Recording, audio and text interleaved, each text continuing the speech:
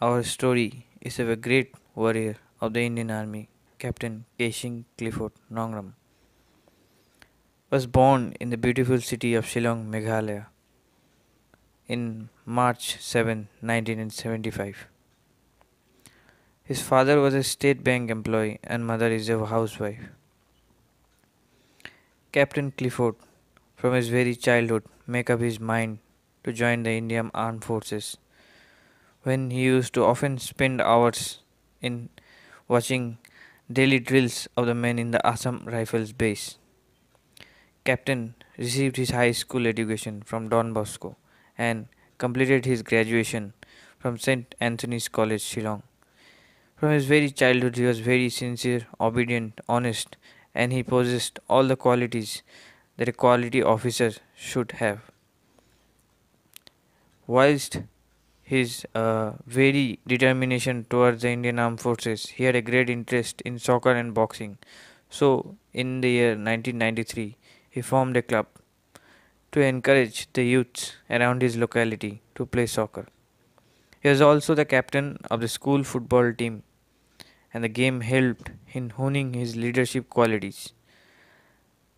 Once he completed his college, he was determined to join the armed forces, and in the year 1996, he joined the Officers Training Academy. He graduated from there and was commissioned into the 12th Battalion of the Jammu Kashmir Light Infantry Regiment. It was the month of May 1999. Pakistani armed forces had intruded well areas across the LOC in the Mushkosh, Dras, Kaskar, and Batalik sectors. The extent of penetration across the LOC varied from 4 to 8 kilometers in each of the sectors. In many of the important points, neither artillery nor air support could dislodge the enemy forces, who were not visible in the range. The Indian forces was bound to send up the soldiers for direct assaults, which was slow and took a toll. One such mission was assigned to 12th Jammu and Kashmir Light Infantry Unit on 30th June 1999 to capture the strategically important point 4812 in the Batalik sector.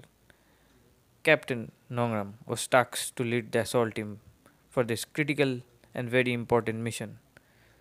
On the night of 30th June and 1st July, Captain Nongrum set along with his troops to assault the feature from the southeastern direction. He led his column over the near impossible vertical cliff using all the fieldcraft skills he had learned.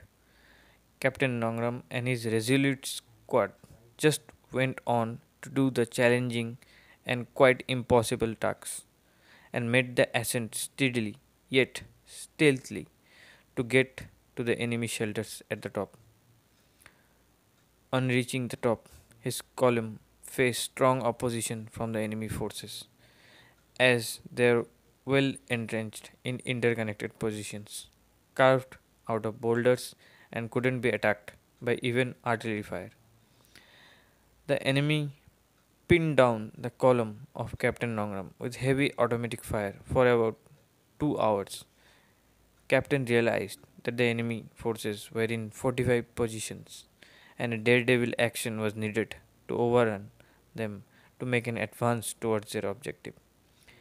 It did not take much time to analyze the gravity of the situation and, with utter disregard to his personal safety, charged through the fire zone. Closing in with the first position, he threw grenades into it and killed 6 enemy soldiers.